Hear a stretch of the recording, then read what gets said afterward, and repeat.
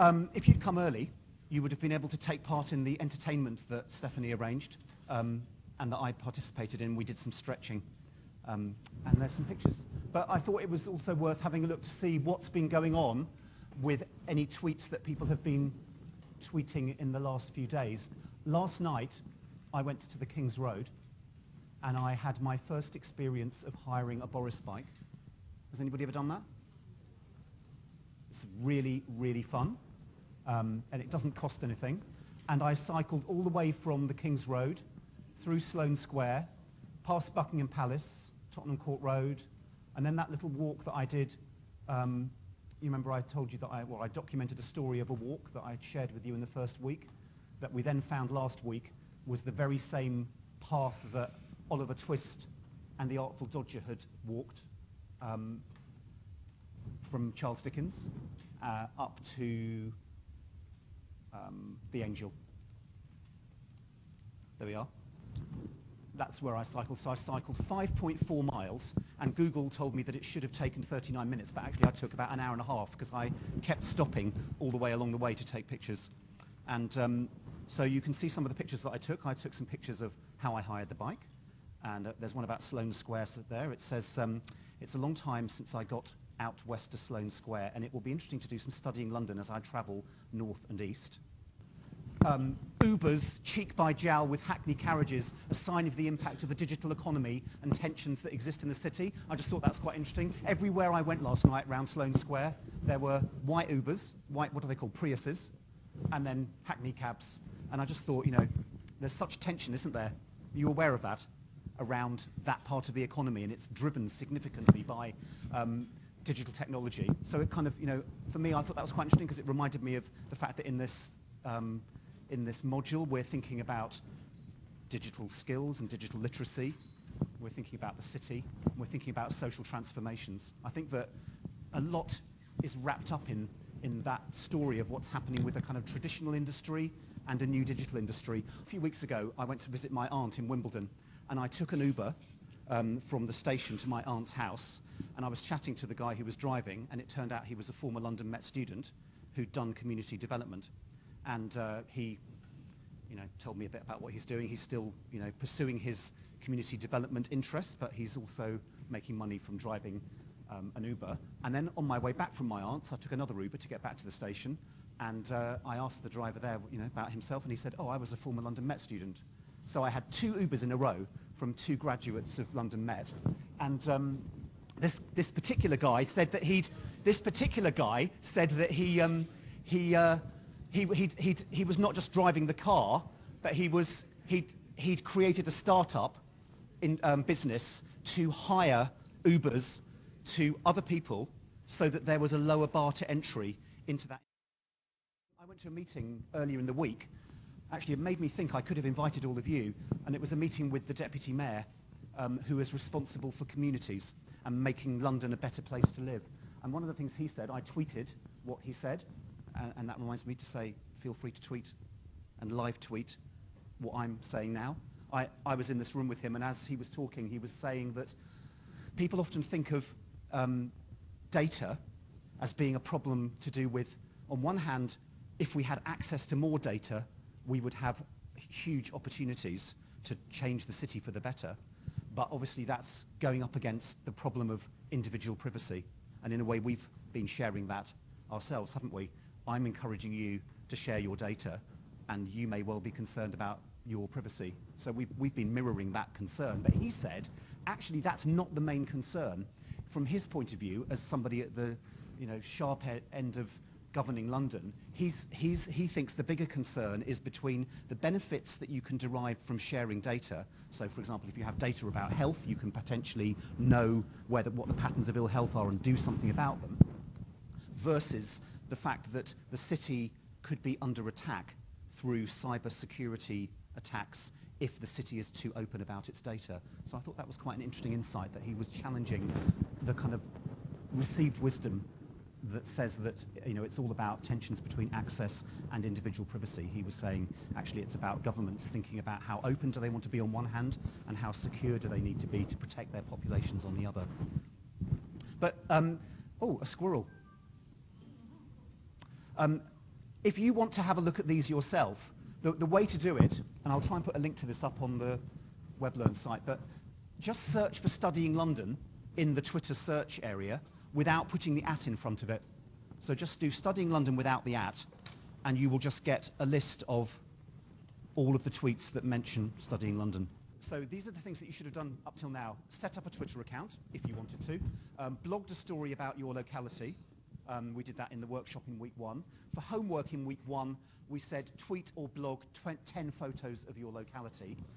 I think I've mentioned this before. Some of you put the pictures up in a blog post and you could see them, but other people just put links to the pictures, which means that it's a bit difficult to see them in the blog post. So could you, if you have done it that way, could you redo those blog posts so that we can actually see the pictures without having to click the links?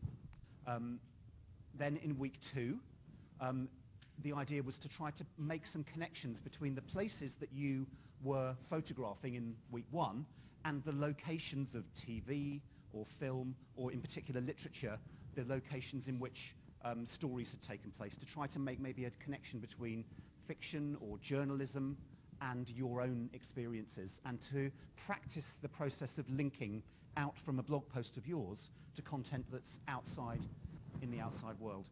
And we did a bit of work on how to do that technically.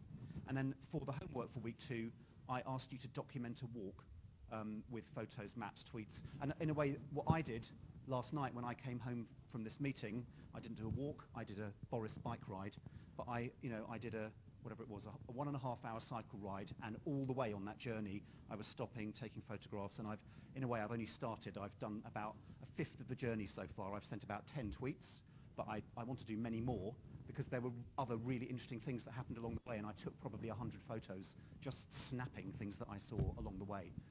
And then it takes a bit of time to think about, well, I'm going to post a photo, but what shall I say about it? How shall I make it interesting? How shall I connect it to my life? And it's amazing, as I was making that journey, I just passed places that I worked 30 years ago.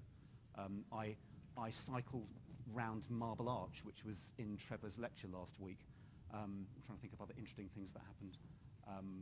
I went past one of the buildings where I used to go to college when I was at university. So I just think those journeys, it's surprising how, without planning them, things that are meaningful turn up.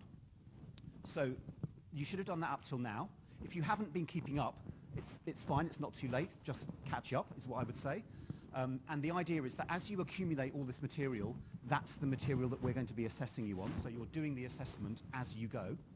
And of course, if you think that there are things you'd like to change or improve, it's always possible to go back and tweak the work that you've done already. You can go back and re-edit your blogs. Okay, so this week I wanted to talk about the index of multiple deprivation, commonly known as the IMDb. Can you read this at the back? Can you see it? It's the official measure of relative deprivation for small areas in England. It's the most widely used of the indices of deprivation. So there are 32,844 of them, of these little areas, it's really the national census that defines them. And each one of those areas can be measured in terms of the level of so-called deprivation. And deprivation's measured, I'll explain it a bit more in a minute, on the basis of a number of different factors. I think it'd probably be good if I just take you to one of the links. Let's have a look at, if I have a look at this one. So that is a map of the levels of deprivation in London. And can you see that that everywhere's color-coded? So you've got red areas and green areas. Would you like to make any, and red is most deprived and green is least deprived. Would you like to make any comments about how deprivation is distributed across London from that map? It's condensed in the inner city. I think that's absolutely true. Anything else? Is it only that? Is that the only thing you can say in terms of the way that the red areas are distributed? You can definitely say more than that. There's something really startling. It's more in the east. So that area there has a much higher density of areas of deprivation. And actually, it's kind of particularly there, which is Tower Hamlets, Newham, Havering. Whereas, you know, if you go out to places like Epsom or Wimbledon, you know, you get dense areas of very low levels of deprivation. And one of the amazing things about this is that you can put in your postcode. That's mine. And it will take me straight down to the roads around where I live. So that's my road. And you can see from the orange there, if I hover the mouse over there, you can see that I live on a road which is ranked in the top 40% of all areas in the country for deprivation. But I'm surrounded by areas with many that are amongst the highest levels of deprivation. I think that's, you know, sometimes some people might think a surprising thing to know that in what should be, or what we understand to be, a very wealthy city, that there are these very, very high levels of deprivation. So, just to remind you that actually, if I just take myself back along my journey that I made last night on my bike, there's Sloane Square, and that's where I went to the event that I attended. So I'm actually going to take a screenshot of that. Do you remember how to do it? What do I do? You go to the magnifying glass, you type snip. This is if you're doing it on a PC. If you're doing it on a phone, I guess you probably know how to do a screenshot. So I can say make a new image, and then I have to drag a box across the area that I'm interested in. I've slightly lost track of where I am. There we are. So that's where I went last night. And then I can save it. So if I say this is the King's Road, made in Chelsea, right?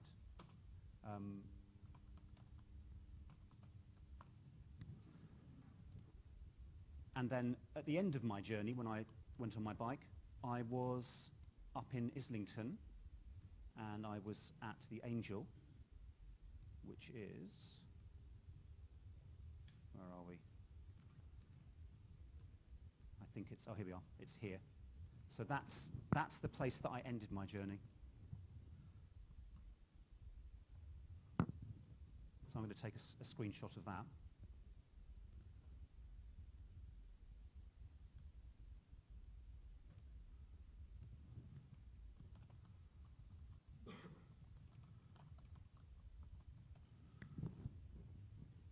And then I'm going to tweet those two, but I could put them in my blog on WebLearn equally well, but I'm just going to tweet them now because I want to connect them to the journey that I did yesterday. So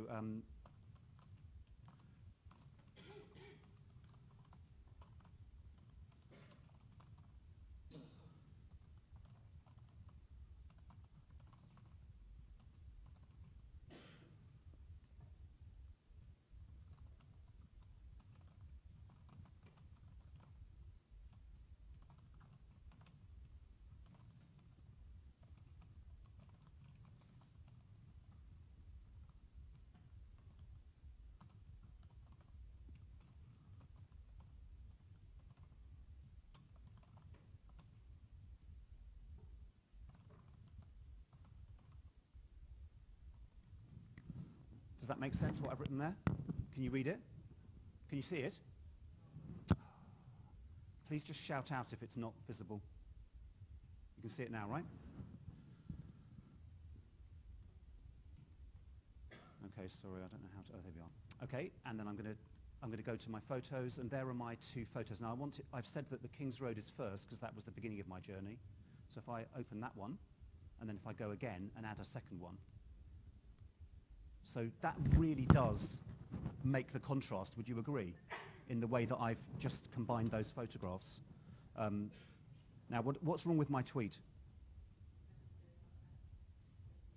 There's not what? Yeah, you're right. So I need to say studying London.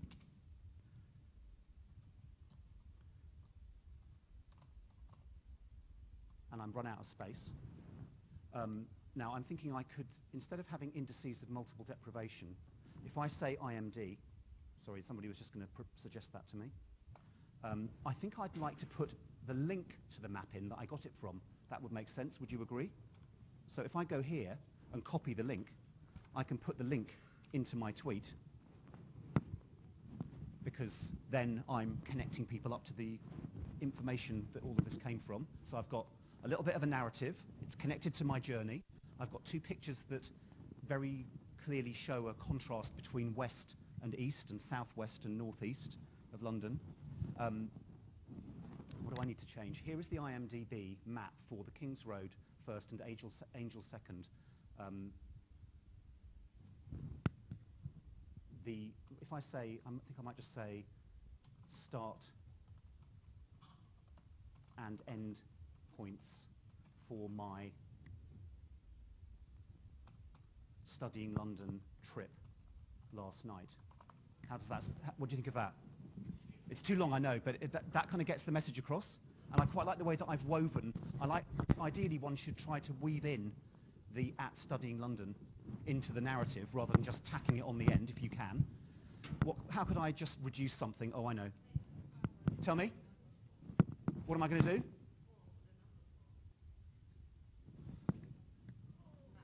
Thank you. Okay, so I'll put 4 there. I'm not that keen on doing that, but I'll do it. I quite like doing plus instead of and. What else could I do? So if I go map for the King's Road to Angel,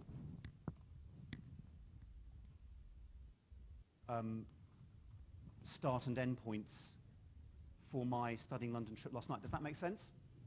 Okay, and actually, because of that, I feel I can go back to that. All right. Oh, what did I do? Okay. Okay, and so then, if I research for studying London, 5 new results. Connor's been tweeting while we've been talking, but okay, looks like my tweet hasn't come up yet. Anyway, you get the idea. Actually, how can I do this? If I go here, I should see it, shouldn't I? If I go to my own profile, here we go. That's what my tweet looks like. So this idea that you can start to analyze what's happening behind the scenes, behind closed doors of the places that you're photographing, I think is really important, to be able to delve into the evidence that underlies what we see on the surface in the city. And I want you to try to do that today. Create some screenshots of the places that you know and see what's actually happening. Now, let me tell you a bit more about the indices of deprivation, if I can find my... I need to go back to try to find my text. Here we go. So there are various domains in which the government measure deprivation, or the National Office of Statistics measure deprivation, and they do it on the basis of income. And this is all information gathered from the censuses that take place, and I guess from other information, like the tax office would hold information about income. So there's low levels of income, there is high levels of unemployment, there are low levels of access to education, skills and training, but also areas of the country in which the population don't have high levels of qualifications. So actually London, one of the amazing things about London is that it has one of the highest levels of education of anywhere in the country. So in general, education in London is low in terms of deprivation, even in areas where there may be high levels of unemployment or low levels of income. Education qualification levels will still be pretty high. But the idea is that the multiple index, the index of multiple deprivations, is a combination of all of these factors with a contribution to each of the factors in the following percentages. So then there's health, deprivation and disability, So how much access is there to healthcare? If you live somewhere in the country and you don't have, the nearest hospital is 30 miles away, that might be deemed to be something that would have a negative impact on health and would represent a level of health deprivation. Or it could be that the incidence of diseases that we might consider should be eradicated in the 21st century are still quite prevalent in particular locations. London is very mixed in terms of its communities, isn't it? So there are large areas of public housing and social housing mixed in with private housing. And the proportions, often the public housing outnumbers, or the population in the public housing outnumbers the population in the private housing. So although you might have houses worth £1.5 million in the same location as high levels of deprivation, it's that you're looking at different groups potentially in the same street. I think one of the things that drives private house prices is absolutely what the education is like in the local area, because people with families who can afford to move in will move to the places where schools are deemed to be good. I think that there are complex processes taking place and lots of interactions, and in a way, as social scientists, we should be saying, we're going to be critical, and we're not just going to, look for simple answers or solutions to these questions, but we need to delve into the data, read the academic literature that tries to explain these deep processes that are going on, because we can speculate, can't we? And we can see the visual evidence now with this kind of data, but whenever there are complex factors involved, you can never actually say that there is one specific cause, and we need to be very careful about making those kinds of claims.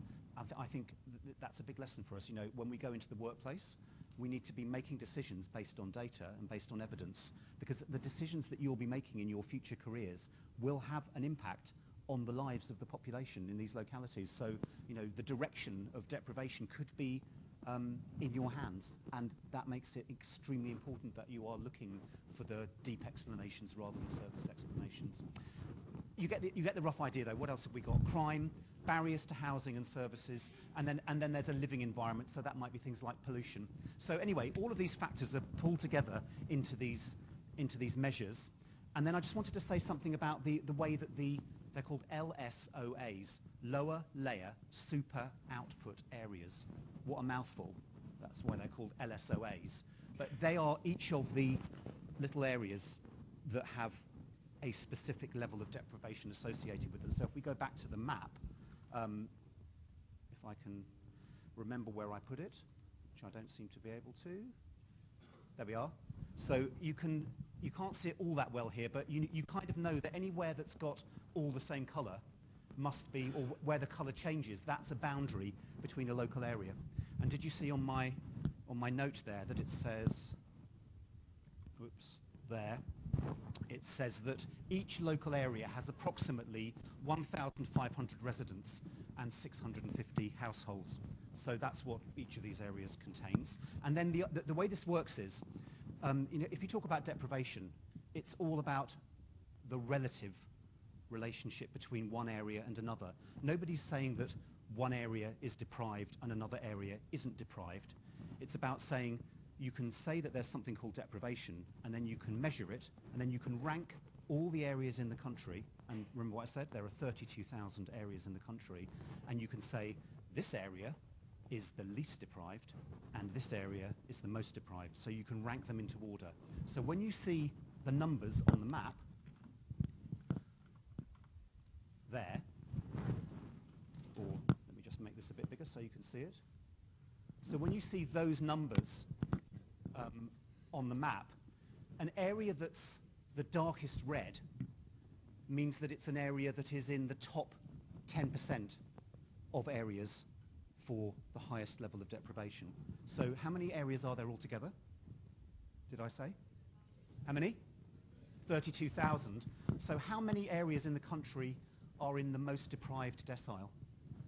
Exactly 3,000, so it's 10%. So just to be clear, there will be all kinds of differences. These are averages. So it doesn't mean to say that there's not somebody who might be deemed individually to have a very low level of deprivation living here, and somebody who might be deemed to experience a high level of deprivation living here. These are averages across areas, and then all of the areas are ranked into order. So I just wanted you to understand a bit about how that works. In the document that I'm talking from today, there's a link to a much deeper explanation of the sources of the data. But for example, the tax office know the tax that everybody pays in the country, and they know everybody's postcode. So they would anonymize tax data, and they could say what the levels of income are in a particular location. So that might be the way that they would measure income. It would come from government information about income levels, and that would be information that would exist at any moment in time, fairly live, wouldn't it? Because the tax office are constantly processing information about income. Does that answer that question? I can't say. I mean, let's think about crime. So crime is reported to the police service. So the levels of crime are the levels that are probably reported crime, and it's statistics that are held by the police. Of course, that doesn't mean to say that the crimes that are reported are the crimes that matter, or even all the crimes that take place. In fact, there would be evidence to suggest that maybe areas with high levels of deprivation might not be reporting crime as much as they should, because people are just thinking, what's the point, and we don't trust the police, and they won't do anything about it anyway. So this data is not definitive, but it's an approach to trying to measure as best we can. Does that answer your question? So if you want to know precisely what the sources of the data are for each of the different measures, you can delve into that, and it's all documented. So there was a census in 2011 where everybody gets asked questions like, what's your religion, what's your country of birth, things like that. So that's only once every 10 years, but then obviously income would be measured constantly, because the tax office are always receiving information about the tax that people are paying. Crime figures are released every month, I think. So there are different cuts of the data for different periods of time. I've chosen 2010, actually just because I had a link to it. There's another one of these for 2015, yep. And you would find that for different sources of data, you need to kind of look and see what the dates are. So actually, when I did my tweets, I should really have said what the date was, because in fact, in the last 5 years, it could have changed. So that was a kind of, I'm under pressure because I'm doing it in front of you, but if I'd had a bit more time, I would have thought more carefully about using the latest data rather than this slightly out-of-date data. One of the interesting things about this is that there's actually a way of looking at it where you can see it color coding for whether things are going up or down. So that's really quite interesting. How are things changing over time? Very, very interesting thing to look at. So let's just have a look at some of my links. These are links that have taken me, years in a way to gather. And somebody just said, you were just saying you weren't, people aren't aware of this data existing. You didn't know about it before. House buyers might not know about it. I just think it is absolutely astounding data. And as we look through it now, I think you ought to be really excited about the possibilities that this data provides to understand what's going on, because it exists in lots of different dimensions. So let me show you some of it. So if I look at this one, this is the 2015 data on IMD. It's a different map, a different website, but accessing the same underlying data. I don't like it as much visually. One amazing thing is, of course, it shows the whole country. And in fact, it's quite interesting to think about how deprivation is distributed across the country. Whoops. Oh, that zoomed me in more quickly than I was expecting. Yeah, that kind of shows it a bit. You can see that cities are similar in terms of them being places where high levels of deprivation are concentrated. But this is the same view, really, as we had from the other map, albeit we're looking at 2015 and it's a different representation. It's a bit harder to see the streets, so I kind of prefer the other view. But one of the nice things about this is you can very easily switch into the different kinds of deprivation, and also you can see the local areas more clearly. So do you see here there's a blue line that clearly delineates the LSOA, the local area. But if I click here, let me just think. We're looking at London. We can see that west-east split of high levels of deprivation, lower levels of deprivation, can't we? But let's do it for education. If I can work out which are there. There's education. So let's see what that does to the colour map. What's happened? So this is deprivation according to education, and this is overall deprivation. And we talked about this, didn't we, in the first week? There was a bit of a controversial exchange that actually I had with you, Stephanie, where you said, why was I so astounded that working class children in London have a higher standard or have a higher achievement in their education than middle class children in other parts of the country? And I said it was shocking, and you said, why should that be shocking? And I think, if I was saying why should working class children achieve well, that would have been a shocking thing to say, but I was really talking about it's a sign that there is tremendous inequality of distribution of good quality education across the country, and that's the thing that I was saying was shocking. But I think all of that is reflected in this map, because clearly London as a whole is seen as very deprived, but actually for education it's not. So that is, we can see that very, very clearly in the contrast between those two bits of data, because if education was following suit of other kinds of deprivation, you would expect that when you click on the education map, the colour distribution would be the same. Should we have a look for employment? So employment's kind of similar. Income, you'd expect to be similar. Health, London's doing quite well in terms of health by the looks of it. Crime, whoa.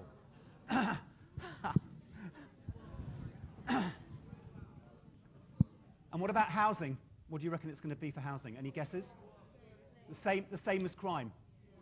So what is housing deprivation like? That will be very interesting to see. You're right. Congratulations. Living environment. Any thoughts about that?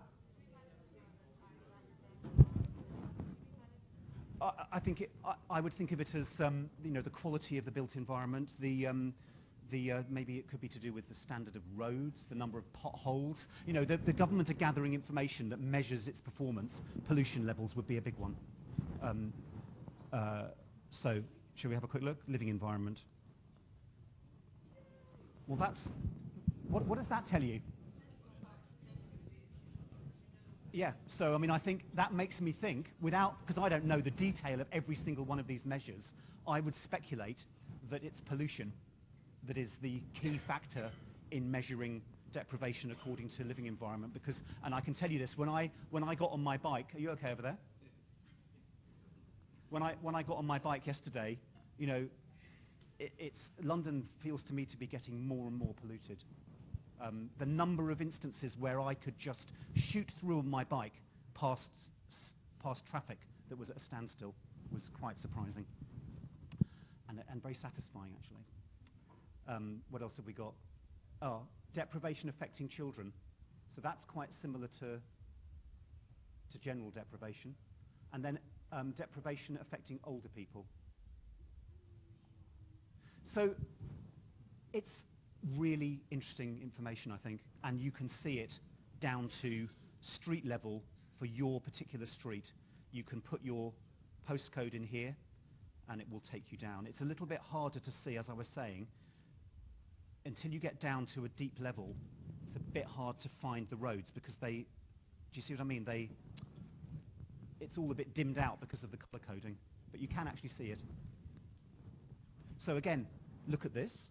Find something interesting, find something that surprises you about your neighborhood.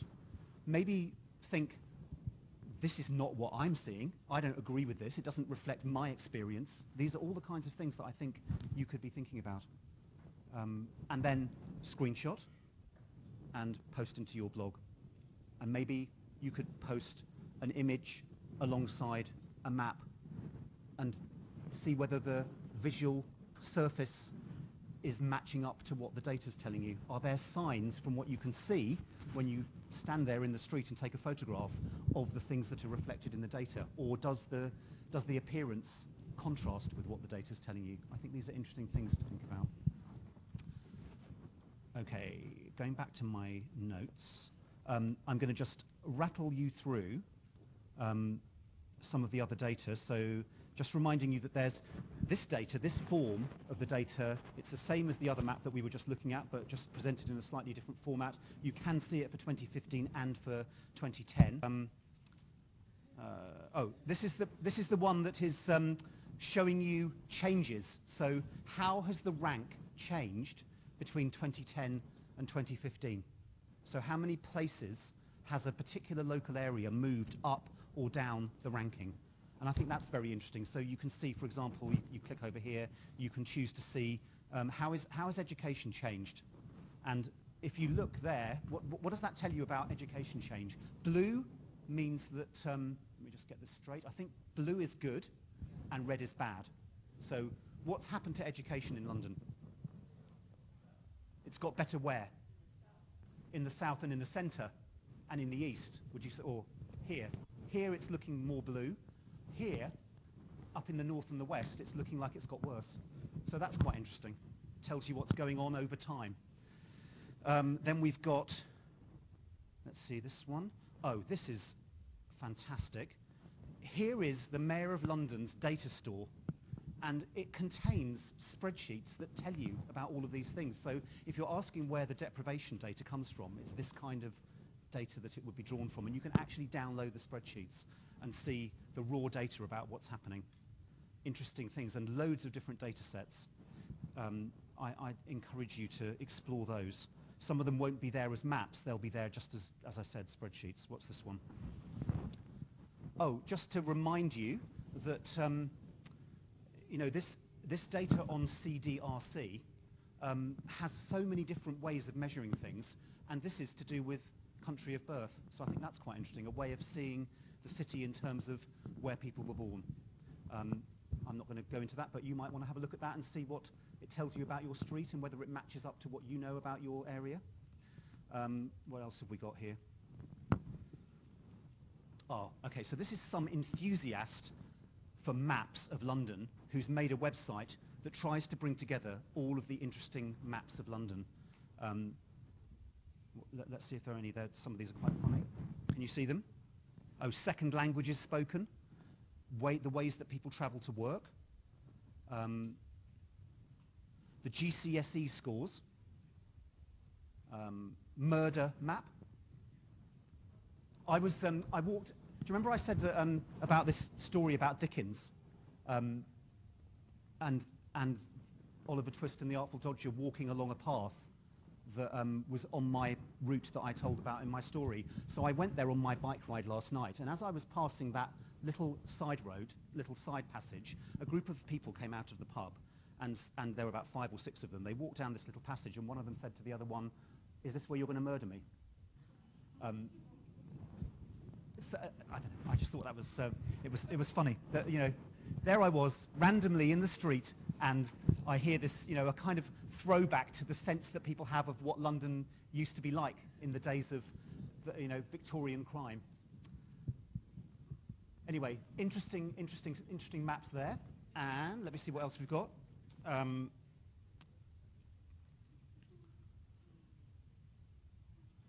Okay, this is called the UK Data Explorer, and this will show you the distribution of religion practiced or no religion practiced, the ethnicity that people identify with, and you can choose the data that you want to display. And it has, this is from the census, so I think this is from the 2011 census, the one that's done every year.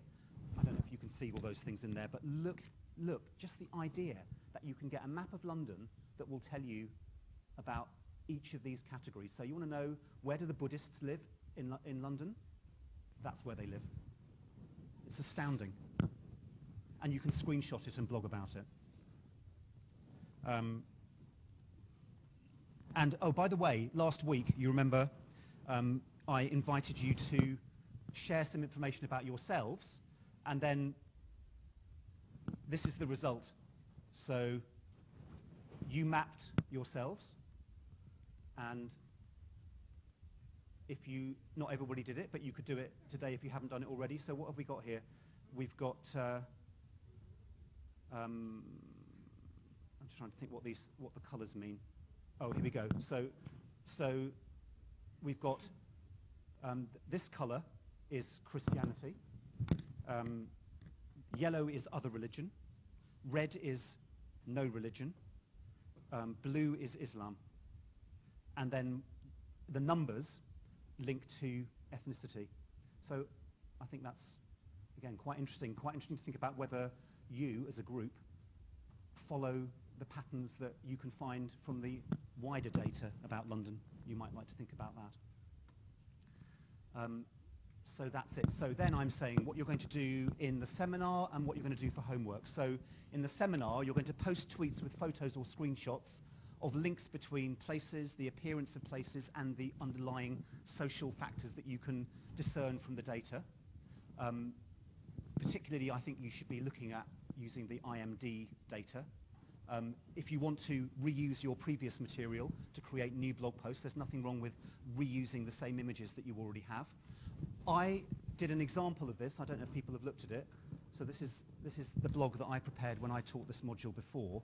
And you know, I've done another journey on this blog. We have to wait for the tweets to pop up. So I've embedded my tweets. There's a journey, and I'm talking about, you know, what's happening in terms of the various data sets that tell us about levels of deprivation.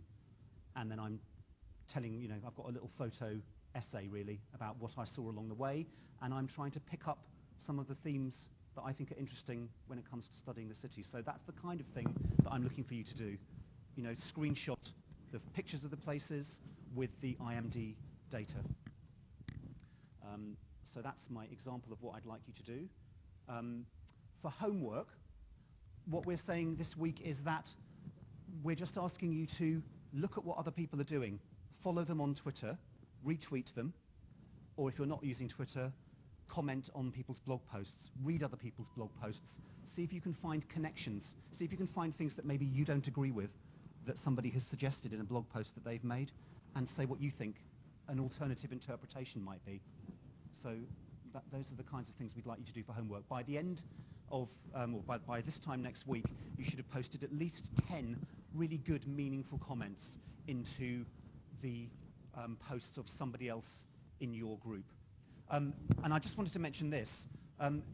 In about a month's time, 600 employers and web developers who use a blogging tool called WordPress, which is what about a quarter of the web is built on. It's the technology that make about a quarter of the web's websites. That conference is being held at the university, and they're basically taking over the whole of the university for this conference. And if you would be interested in attending it, you know, it's attended by people who blog professionally from lots of different disciplines, as well as lots of techie people who are interested in data and interested in how to make the world a better place through data. If you would like to come and you've got £10, there's a 20% £20 discount, and you just need to use that code. I'll be there at that conference all weekend, Saturday and Sunday. So it's £10 for food all through the weekend. So it's good, really good value, and an amazing conference, and quite a good thing to, you know, witness, to start thinking about how you want to engage with a professional group. And then I just said that I mentioned that there's further reading. So if you want to delve further into where all that IMD data comes from, as you were asking, you can find out more about it by reading this link.